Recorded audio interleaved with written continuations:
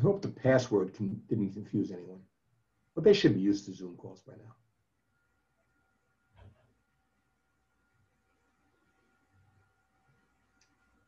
So you said we had 158 signed up? Yep, 150, some give or take.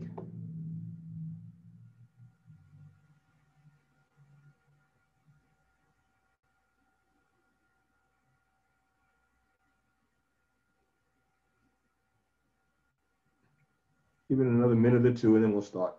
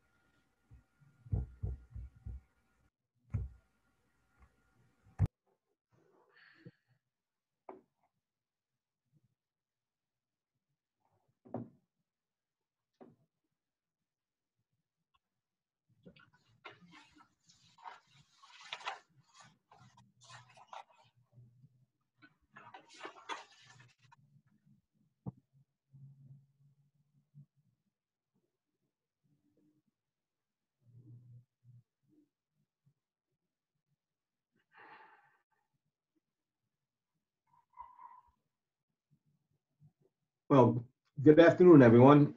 I'm Terry Martell. I'm director of the Weissman Center for International Business.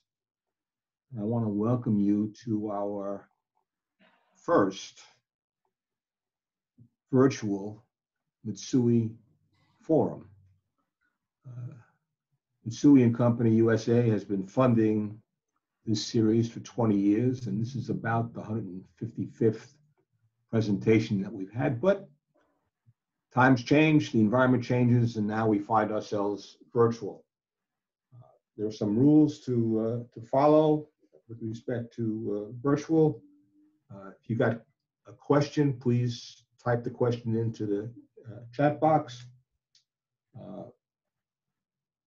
Please mute your microphones, and this session is being recorded. I intend to share this presentation with my friends at the Southwestern University of Finance and Economics in Chengdu, China. So this is truly a multicultural experience here. We're looking at some original research here, and I'd like you to focus on that. So you'll be hearing this first and able to understand and see what is happening here. There's a serious academic expectation with respect to this series of forums that we've been running. For myself, there's a couple of goals. There used to be, you get a nice lunch. Unfortunately, that has gone by the board.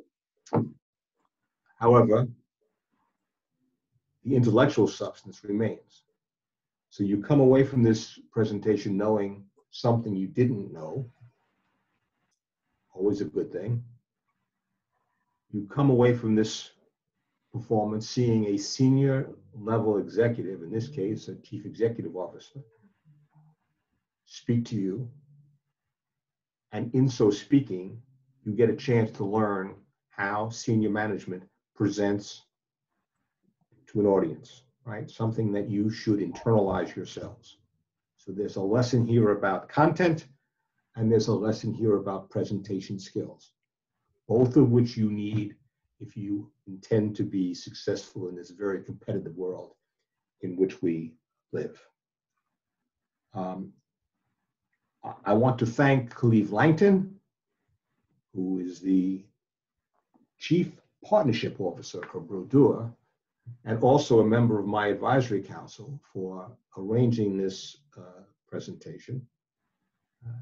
It's another example of how business executives in the New York area work with Baruch to try to leverage the skills of our students and reinforce those skills. Today, we're pleased to have with us Andrea Coville, otherwise known as what? Coville. Sorry. Yeah. You know, No worries. that's the thing I do least well, as Ruthie will attest, right? I can mess up my wife's name, right? It is a big plus in your career. That's why I stayed as a professor. Anyway, Andy is CEO of Brodeur Partners, okay, and which is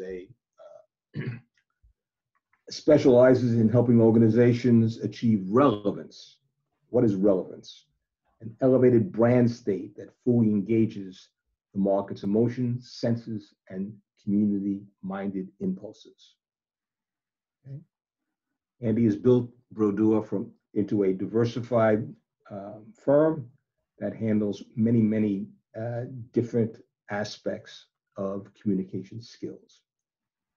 She has a degree in English and communication from the University of New Hampshire. She's published a book, Relevance, The Power to Change Minds and Behavior, published in 2014.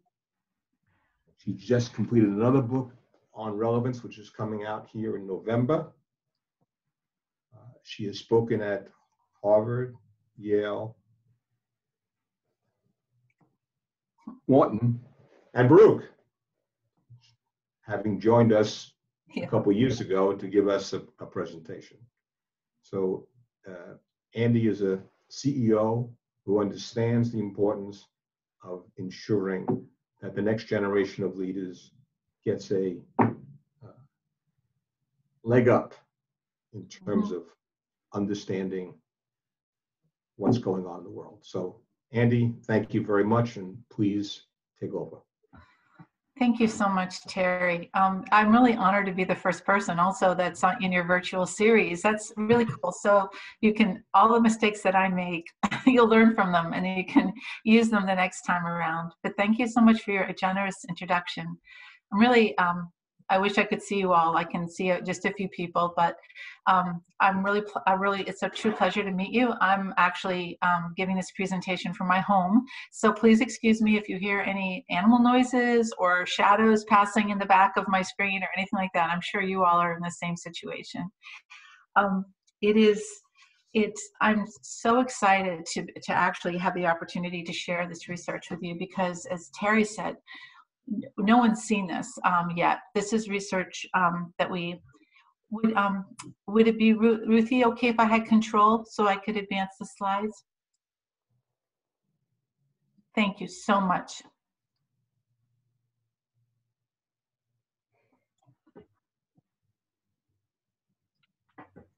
I think, yeah, it's not working. I'm not able to scroll down or up. If worse comes to worse, yeah, I'm stuck. Andy, you might use arrows. I am using the arrows. It's just not, it's not allowing me to control. It says your screen sharing, but I can't move up or down. There you go. I can do that, but it won't let me do it with I'll try my hardest, you guys. I'm using my mouse to do it. So this is the latest wave of Brodeur relevance research, which we just completed. And the focus, and I'm just getting my bearings a little bit because it's hard for me to try to figure out how to make this work. Anyway, I'll start again. What is so exciting about this research to us is it's a look back and a comparative study from our original research, which we did in 2011.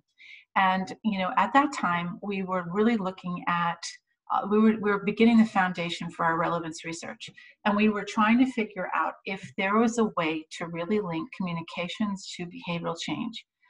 And our hypothesis was that there's a lot of things you know about the way people interact with information, but is it possible to kind of find those hidden gems, those things that people actually don't know a lot about, and they're actually can be very, very significant in terms of getting people to change their behavior. So that's where we set out from, and we started looking at things like consumer packaged goods. We looked at sports. We looked at higher ed. We looked at charitable foundations. We looked at financial services companies. So this was very, very broad.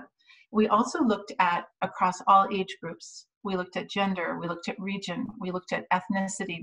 We really carved the data up in a myriad of ways. So the point was, it was a great place to start, but we wanted to benchmark this at this particular moment in time to see if there were any significant changes over the last 9 years, and also in the last 6 months in particular. How were people coping with the challenges that have been posed by the pandemic? A lot of the social unrest, which has been just dominant in our minds and thoughts, and then really related to that, to both of those things, is the current election in the United States. And I know many of you might be looking at this outside the country, but you're certainly seeing, through your news sources, what we're going through. And so we wanted to look at those things. Now, this study, again, you're the first ones to see it, but it took place in May. The exception to this is that there's an additional segment that we just did last week, and it was very specific to Gen Z. And we were looking at things like, in this moment in time, what will it take for brands to resonate with Gen Z? How are they using social media as a source for consuming and sharing news? And what do we think the future is of social media for Gen Z? So in addition to those elements that I just spoke of, we added this panel in last week. So you're seeing a combination of both.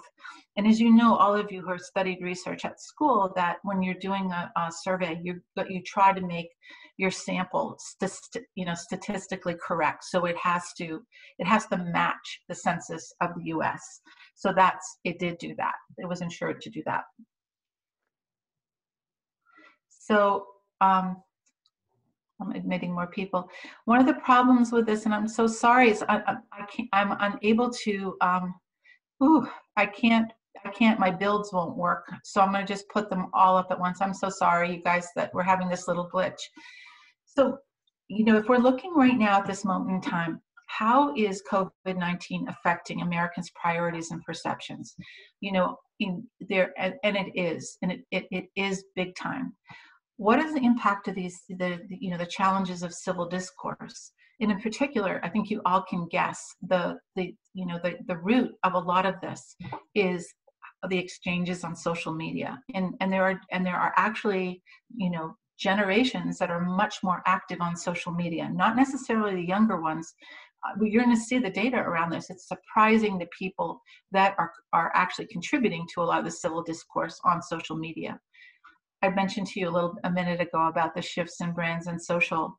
And, it might be interesting for you guys to know, even though, some of the reasons for looking at a school have not changed, there have been significant changes for students in choosing their college or university. So moving forward, I thought it might help everybody just sort of very quickly understand what I mean by relevance. When we first studied relevance, our idea was that there's a human being at the center of information. And for those of us in communications, we can kind of break it down into 4 areas. We look at all of the things that are data-driven that we assess when we're thinking about something. So if we're buying a car, we're looking at mileage, we're looking at reliability, we're looking at the climate we're driving in. That's all of the kind of the data points we think about in interpreting something about a brand we're engaging with. The values are the values you personally as a human being bring to whatever brand you're engaging with. And I love to use the example of the American Cancer Society, because everybody probably in some way has known someone that has been impacted by cancer and certainly wants it to be eradicated from the earth. And I think if we look at what the American Cancer Society is trying to do, people that have those similar values are going to really engage with the brand through their heart, through their values. The community, those are the online and offline communities you personally bring to a brand experience or an idea or an organization or a college or university. So imagine it's Patagonia and you love to camp, or you love you love their parkas. You're bringing your community of people with you that enjoy that type of brand experience, and you're connecting it with Patagonians. And what's happening is, we found that just being associated with that community of people makes you feel better about yourself, and you kind of want to say, I'm part of this community. It makes you proud to be part of it. That's kind of the initial essence of what a tribe is, and we're going to talk a little bit more like that. But there are tribes that are built around experiences. And then finally, it's the sensory experience, and I always use my phone as a great example of the very first time you touched on a screen, or you were able to, play a video, or, pat your dog, or anything that just makes you feel happy or excited. That's a sensory experience. And brands do that. They create those experiences and allow you to connect to them. So thank you, Terry. I'll skip over this, but this was the first book, and my co-author and I are looking at this kind of what's happened next, because 9 years ago, when we started Relevance, it was a time of incredible noise. There was so much brand diversity. There, you could choose any kind of virtual experience that you wanted.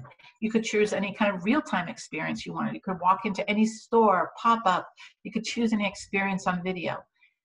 Time was shorter. We didn't have much time, and you could access content really anytime, anywhere.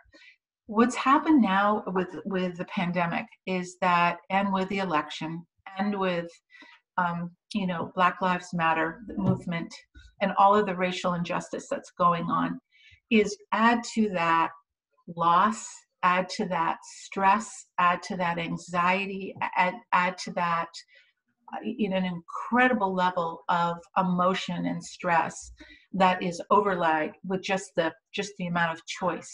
So that is a really important thing for brands to understand about what we are going through.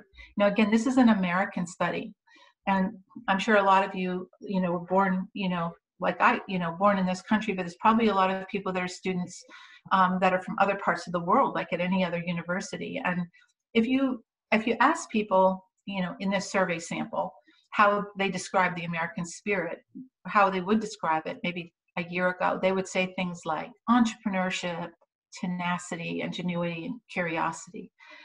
What was really interesting about our study, everybody, is that they felt that the values that Americans will need, and probably everybody, human beings around the world, in dealing with what's going on right now, is much more of an emphasis on humanism and empathy. And what was fascinating, you guys, is that when we looked at the top,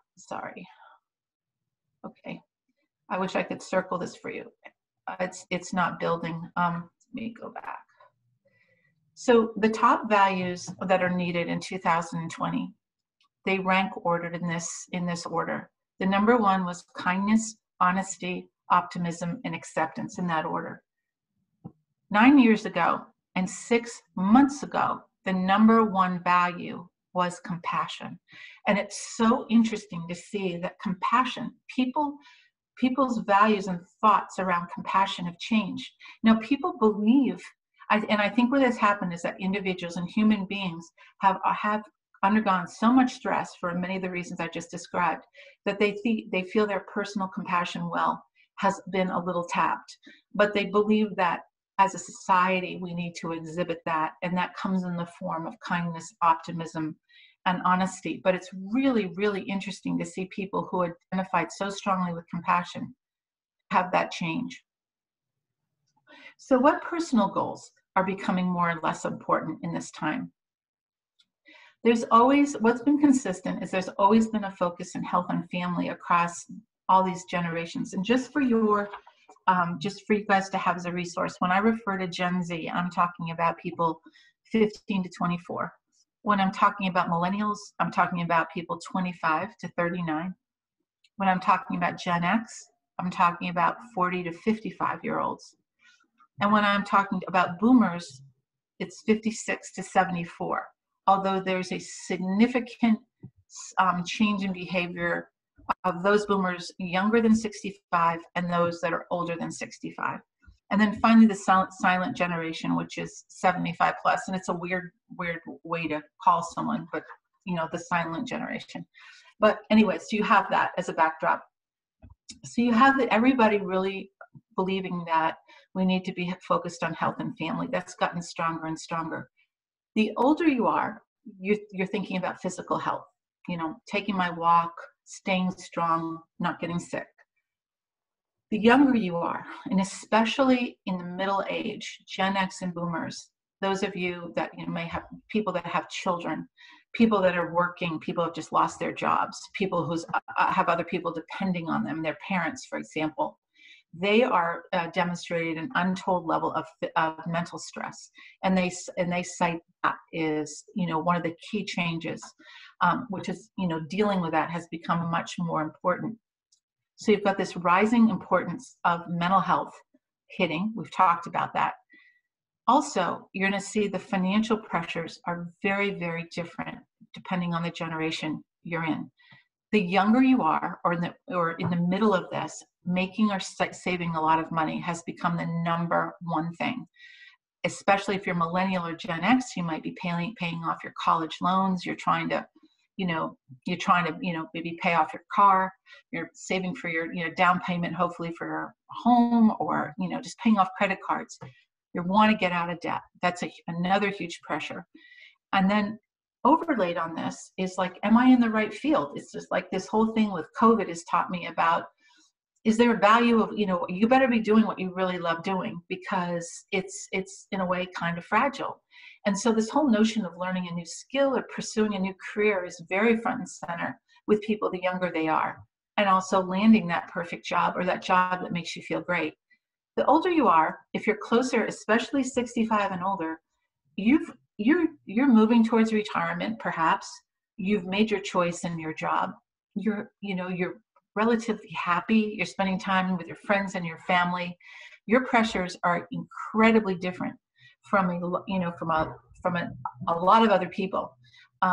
So here we have, people's, we're talking about a real rising focus on financial security. And so you can see that there are significant debt differences by gender. It's interesting. Women also prioritize staying healthy more than than men do, for example. Gen Z and millennials prioritize finding meaning more than other generations. And in the other areas, there was literally not a significant change. Okay, so if you're like a university, or, Terry and I were talking a little bit, if you're a college or a university or a nonprofit, and you rely on other people to give money to you, or you rely on your state to give you money, people are preoccupied with saving money right now, or holding it for a rainy day, or holding it for an emergency. And so just knowing that people are really preoccupied with saving that is a very important insight when you're asking people for money.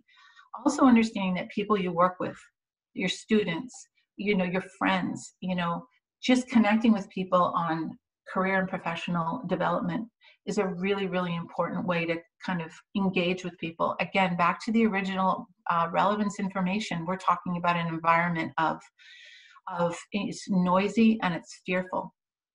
So let's put, the next thing on, which is the real kicker, I think, that's happened in the last 6 months, and that is the inability for people right now to get reliably accurate information. And I think this administration has really coined this notion of fake news in a way we've never really thought of it in that way before. But it's made all of us question the truth and sources, and there's much more skepticism than ever existed before. And you're seeing right now that people overall, of all respondents, worry about getting reliable information above staying connected with friends and family, staying healthy and fit. And they're finding that having civil discourses with others on controversial issues is becoming more difficult as well. And we're going to go into that in a bit of detail, and you're going to see some kind of shocking statistics. But let me shift for a minute to social media. And when you think about social media as a source of news, it's kind of cool. So in this era of, quote, as we are labeling it, fake news, even though we know that not all journalism by a long shot is fake, and some of it is very, very researched and very objective. And you also have to understand, I remind myself as we're going through these research exercises, you look at the disappearing daily newspaper in the life of Americans, where, truly nonpartisan reporting on politics. That's all, it's disappeared in many states. And you also have politically motivated news platforms like Breitbart and others that are replacing those news sources. So you have some real major shifts. But right now, well over half of Gen Zers get all or most of their news from social media. And those are the platforms you can see there: Facebook, Twitter, Instagram, Reddit. You can read the list. They're getting all or most of their news there. That's not the New York Times, originally. It's not maybe watching CNN. It's not watching 60 Minutes. Maybe it's watching a little bit of John Oliver. Well over half. If they're getting it from a social media platform that's playing a link. Among those that get news from social media, about a third are turning to Facebook, and 1/5 of everyone turn to Twitter or Instagram. So you look at the lack of trust right now in Facebook and what they've gone through, in their privacy issues and their data issues. It's really interesting to think that 1/3 of Gen Z are still getting their news from Facebook. So when it comes to social media, their trust, they still say they trust Facebook as a platform the most. Okay, next point.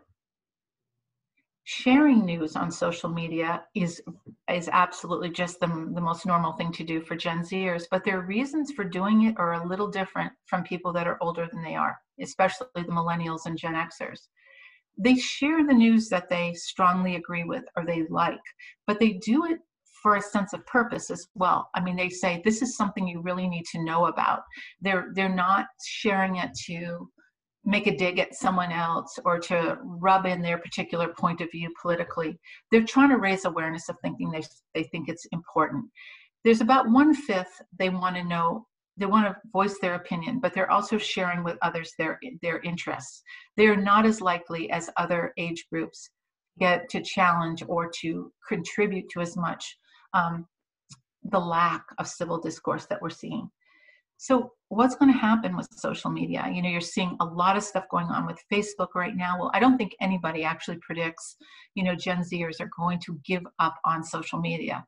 But we asked them the God forbid question. We said, if you were going to delete social media, what reason would you do it for? And, I think in the past, people have said, are you crazy? Can't even answer that question. I wouldn't even answer that question.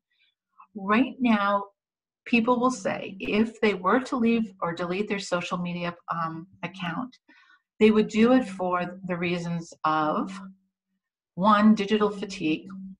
They're worried about privacy, and they're also probably pretty worried about their health. So even though 2/3 are likely to keep their social media accounts next year, they would do them for the reasons I just mentioned. And I think the final reason is what everybody is feeling, which is just this distrust of media overall. And they would do it because they just don't want to be part of that anymore. So this is very new. These are very different drivers of behavioral change. And if you think about the role that Gen Zers have in buying brands, buying phones, they're target consumer for so many companies and brands. This is a significant piece of information to us that they're even considering that and they're examining those platforms. So you have to understand that every piece of communication, whoever is originating it is going to be met with a very healthy dose of mistrust. But for relevance, sometimes, it's like the darkest hours just before dawn. It's that the flip side to this is if you're authentic and you are so careful about creating your content and there's depth to it, you have the opportunity to be the trusted voice and the trusted source. People can smell it, sense it, ferret it out immediately, and they will stick with you if you are trusted. and you're resonating. So that's, just kind of like park that about, because we're going to come back to more on civil discourse, but I think that's a really important thing to remember. Additional stressors in this group are career and work-life balance. The younger you are, you're not as worried about finding the time to do the things you love. But I do think that is going to shift for Gen Z in the next 6 months because, I know a lot of the students at Baruch are still on campus, but a lot of campuses, even though they're still mostly virtual, a lot of kids, if they're not commuting to campus, are in their rooms and they don't have any of the same freedoms they had, last year, for example, at college. So their entire social experience is intensely different. And I think we're going to see a shift in that Gen Z number finding time to do the things that they like to do in the next 6 months. But millennials are worried about advancing in careers, and they're also worried about having enough time to do the things they like to do. But at the same time, they're worried about, they're worrying about what are they supposed to be doing. So you got a big divide right now between people who are very early in career development and then those with established careers, and they really anticipate themselves staying in that career track for a while. So what do you do? What do you do when you are trying to communicate that, or you're trying to reach someone who's on either side of that chasm? It's time to do as much listening as it does for talking, and that's why brands or organizations that just yell at you rather than listen are not going to fare very well. Let me go back a little bit more to civil discourse. So right now, I think I can't see everybody on the screen, but if you raised your hands, would you agree that right now, overall, it's the dialogue has become very, very, very divisive, and it's this choice that we all make. It's like, how do you maintain civil engagement and at the same time respect and honor the diversity of community? Not only just the ethnic diversity of community, the diversity of opinion. And what has been fermenting over the last 9 years, and you kind of almost look back to the Tea Party events that happened, you can see this kind of underpinning of lack of respect for others' opinions, or at least there's lip service being given to it. And so most people, the majority, say having civil conversations are becoming more and more difficult. And if you ask people why, bring that up. Whoops, I'm sorry, guys. My builds don't work anymore. Okay, so having civil discourse conversations are becoming more and more important, in particular for millennials and Gen Xers. And why is this? Because this is the group that feels most it's important to either share their opinion or correct an opinion that they don't agree with. And it's right square in that middle. So you're looking at people, you're looking at a group of people, probably 25 to 55, that are engaging in the highest level of negative and positive civil discourse online at the moment. So why? It's the internet. The internet has it's almost like, the Harry Potter cloak of invisibility. You feel like you're in there, you can just say anything you want and it doesn't matter. And, no one will actually ever figure it out. It's you. And you just have this permission to kind of, go at people. And so I'm sorry. So how do you find new ways to engage and manage discussions of equality and justice and inclusion? We've got to do that. We've got to do that. And that's what this Relevance survey is showing us. We're in this with a pendulum swinging from left to right. We're kind of in the middle of it. And we will find new ways, I believe. And I also, the encouragement to me comes from the younger generations, the Gen Zers in particular, as Terry said earlier. You all are our future. You guys really are our future. And a lot of the things that you talk about being important to you really show this absolute tendency and behavioral preference to be accepting and to think about diversity and inclusion. But in general, if you ask people in our survey, again, over the last 6 months, you ask people, how comfortable are you in discussing your personal views on the following with someone you don't know? So people are more comfortable just getting right out there and talking about politics than they are about their views on environment and climate change or even religion. And that was really interesting and a bit surprising to me, although, you know, giving the election season, that would make some sense. So you ask people, you say, you know, what has been the impact to you personally on this loss of civil discourse? Half of Americans say that they have been labeled or typecast as a result of their personal and political views. And half of those people say it's resulted in some form of discrimination. It's like, oh, you support Black Lives Matter, or, oh, you're a Trumper. It's people are putting people in boxes, and these numbers are really high among millennials and Gen Xers. 2/3 of that group say that they've been labeled or typecast for their views. And this is costing them relationships. 2 in 5 people say that they've lost or severed a relationship due to an online dispute. And that can be with a family member, for example.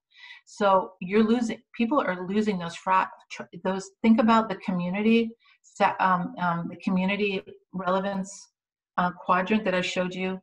Look at the impact civil discourse has on one of the most important drivers in our society right now, which is the community, which is tribes, which is, and how important language in particular can either divide or unite.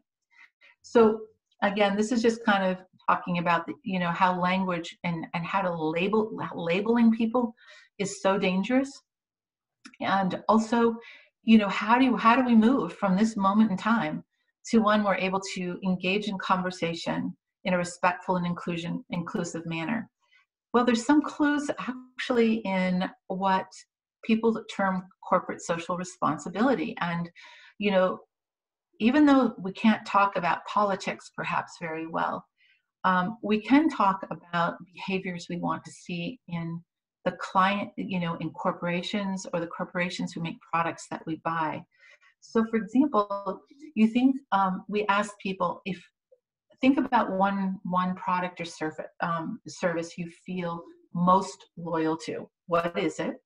And then why? And people, it's kind of fun that people really think about food and drink is still number one. And this is very consistent with about 9 years ago. And falling to the bottom is media and information sources. Those are more the platforms. When I talk about news and information sources, I'm thinking about things like New York Times, television stations. I'm talking about social media platforms when I'm talking about information services. Also, the pandemic has just really, I think, exacerbated the amount of stuff we're buying at home. So we're ordering in food. It's our entertainment night right now. We're doing a little shopping, at least for the, clothes, the tops you can wear for Zoom calls and things like that. So it makes a lot of sense. But top reason for product loyalty. One, it helps meet my needs, okay, food, but it makes me feel good to support it, like a local business. It makes my life easier. I feel, I'm on Zoom calls 10 hours a day, and I associate it with the values that are important to me. And when you saw all of that backlash happen with Goya products, for example, I think that's a really interesting example of the number 4. I associate it with values that are very, very important to me. So again, you'll see over the change from 2014 to 2020, people are less loyal to electronics and media and news, and they're more loyal to things like auto, food and drink, and clothing. That was not true before. So where's the loyalty thing coming? Where's the essence of relevance in this notion of loyalty, and especially around CSR? And CSR meaning corporate social responsibility. Issues of sustainability, how long a product can exist without causing denigration to society, to supply chains, to the environment, is the number 1 most influential in terms of people's purchases decisions, particularly among Gen Z, for sure. Less so among boomers and silent generation, but that is increasing in that group. and especially around things you purchase as a consumer, whether it's a home, a car, a razor, a shirt. Those things, we're looking at each one of those purchases as something, it's like the resurgence of savers. It's like the fact about reusing clothing has become a really important thing rather than just buying something brand new. When you look at other issues that are the second most important are labor and human rights, and those are particularly important to women and those over 55.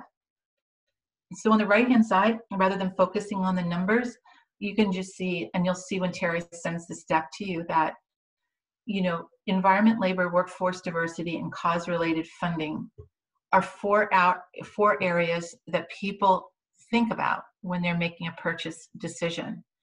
And then we ask people, they think about those first, and then we ask them to rate particular categories. And those were things like expensive purchases, something that was more general, and something that was just personal. So we asked them how they felt in general, and then we got very, very specific around products.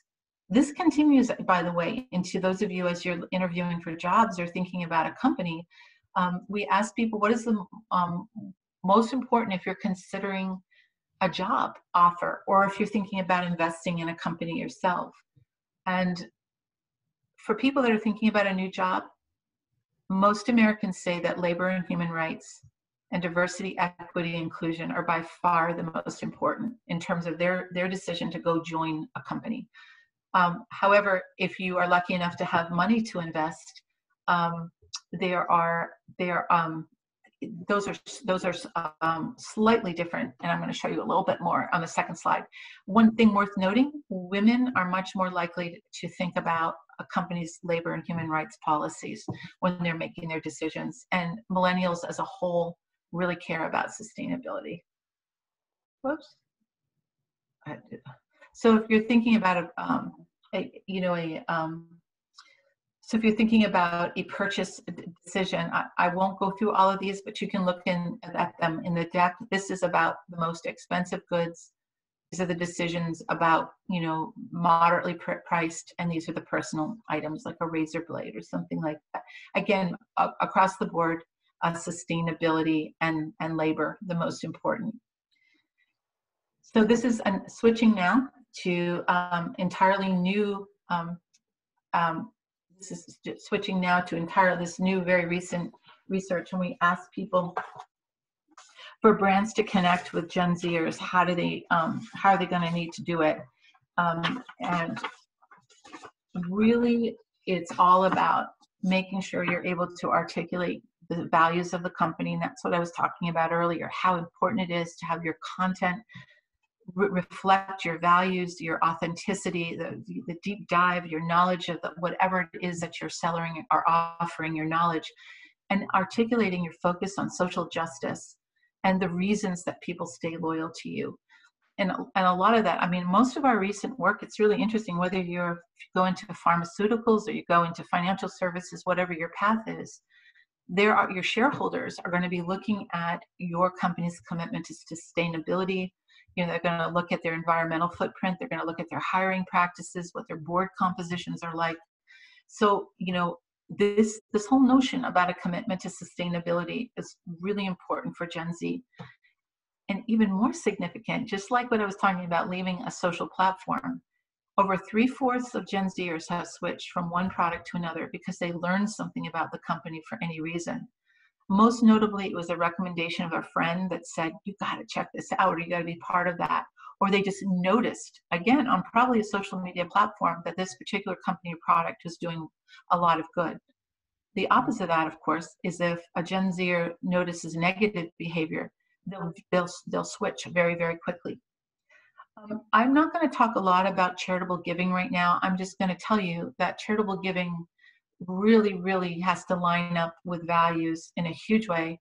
And people are a lot less worried about where their exact cent goes to the values of the organization that they're giving it to and the community they want to be part of that with. And so this is, again, the information that I told you about earlier, how compassionate was once the most important driver and how it has significantly changed. People, you know, think of themselves as more focused now. Their happiness has gone down and their optimism has gone down. And that's really, really interesting.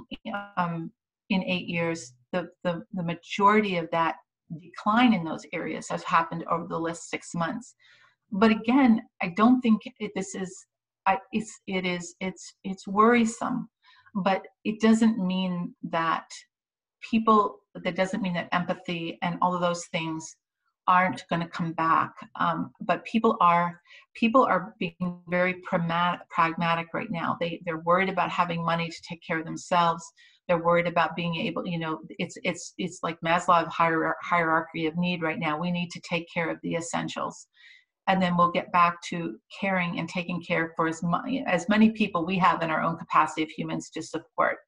But it's very, very interesting. This plays out in charitable giving. And you'll see that the number one place that people are giving money right now are to their communities. They're giving back to their communities, to food banks, to local organizations, to hopefully to colleges that are in their communities, and obviously to health. And it's been really hard for other health conditions to compete for dollars and time during this COVID era, because people aren't thinking about them.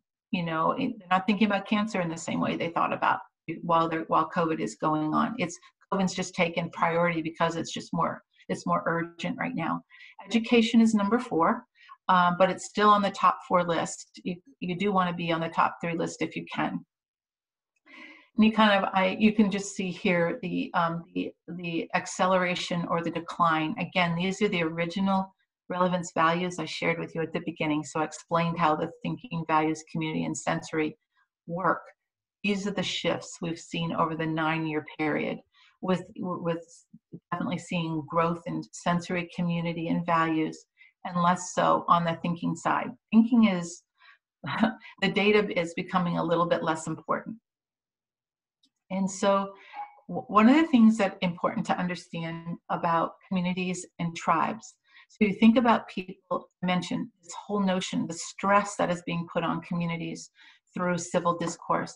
You take a look at communities and tribes, and in particular with millennials. So again, I'm just going to make sure you understand millennials we're thinking about people 25 to 39. For them, it's the whole, what holds millennials together is just they're linked by their common experiences. So whether they're going to church or synagogue or they're eating out, and those of us that are eating out a little bit maybe, you know, but that's kind of tough to do right now, that are volunteering, sports clubs, all of those things have now become virtual activities. And it's very tough to kind of have the same kind of sensory experience. So, but still these tribes are existing. But if you think about these tribes that are becoming more and more virtual, and they're more and more glued by social media and social platforms, the rate of not only non-accurate information, but also just discord, it's really impacting communities and tribes. And so people gather around their preferences, and and there's tribes that have very specific language that unites them. Language is beautiful when it brings us together. Language can be very, very divisive. And when it divides us, it makes tribes insular and dangerous. One of the coolest things about people talk about at any age is their number one desire is friendship. That's why they're part of something, is for friendship. The younger you are and the older you are, it's about having fun. Ironically, in the middle makes sense. You're a little bit more worried about, learning, and the younger you are. But friendships are tribes, and groups of friendships are tribes, and their communities and their families. And you can see how this has been stressed so much. But I don't think it's definitely not broken forever. And it's, and some tribes are doing just fine. But you can see how, your parents and siblings, your spouse and children, those relationships are the most important to them. But the younger you are, the more you care about your friends. And then one last kind of topic to kind of look at as we kind of end our conversation together, looking at relevance, is school. So many of you who are, maybe some of you on the call today are freshmen, maybe you're seniors, maybe you're somewhere, what the data tells us right now at this moment in time is you chose your school because of the academic experience. And then you maybe cared about things like the cost and, track record on jobs, things like that, who you're going to meet, campus experience.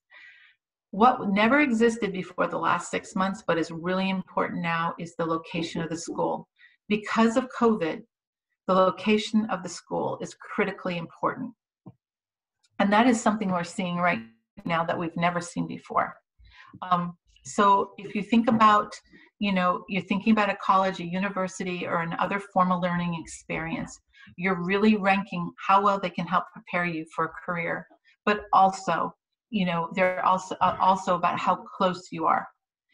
So in just wrapping up, what I would tell everybody is the world has changed a lot since we started this first relevance methodology, and even more so in the last 8 months.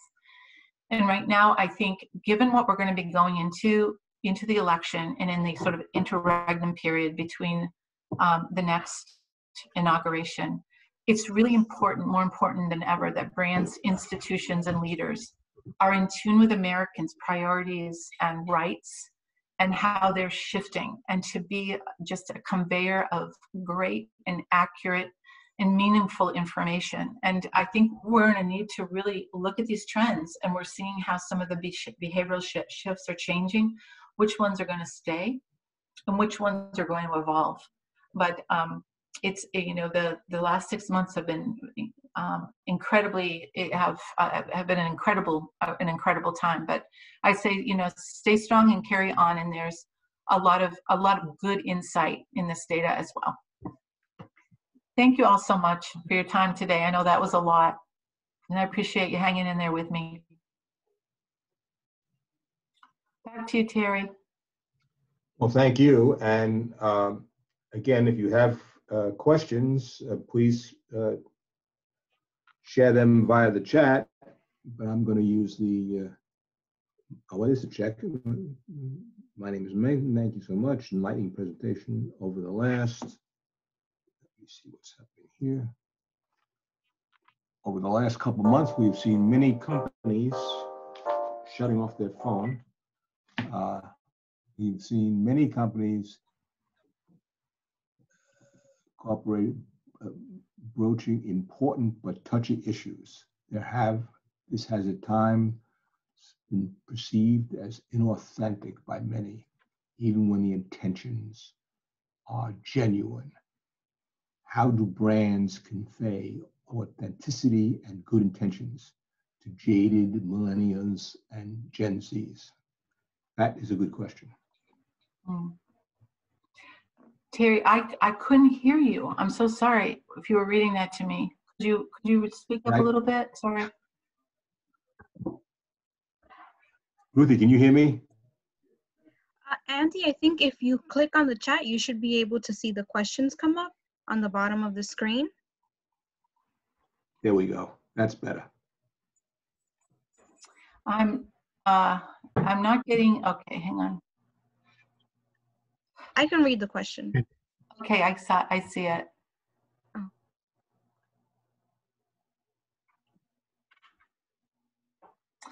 Yeah, I mean, how do you convey authenticity and good intentions? I think it is really important to be honest. It's really important to be honest about even your mistakes. People are much more willing to engage with a brand that says, I'm not perfect. I haven't figured it all out. Have our hiring practices been perfect? No. Are we going to change them? Yes. Is our environmental footprint perfect? No. Here are the specific actions we're taking on changing them. We have a management team inside our company that are all white males that have never ever encountered some of the discrimination that people inside their companies or that use their products have. How is this group of people going to educate themselves and change and become more in tune to protect future generations from systemic racism, for example. It is the steps and the honesty that people are willing to take and just be really authentic about your journey. If you know, we're calling it greenwashing, for example, if you greenwash things, people smell through it right away. They forget it. I'm not coming back. But I don't think you can be afraid to admit your mistakes and also to communicate. People sometimes don't want to communicate when they're afraid to communicate during a time when they're uncertain, or they don't quite know what to do, or they think they're going to be judged in a negative way. And it's communicating authentically and humbly. It's very, very important. I hope that answers some of your questions. What do you advise can you hear me? What do you advise your clients in the current environment?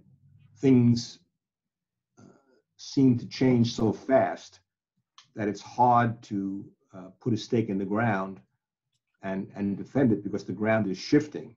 And what do you do in that environment?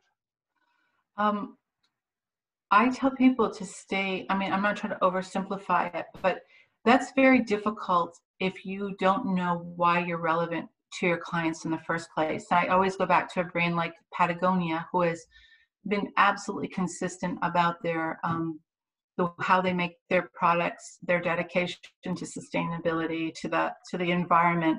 They've been very, very consistent. Now, a lot of this stuff might disrupt their supply chain. I don't know exactly what their hiring practices are like. You don't know if someone's, a lawsuit is going to come up, or there's going to be an issue at one of their manufacturing plants. You don't know, but you do know that Patagonia has had very consistent messaging and very authentic messaging for a long time, and you can draw on that.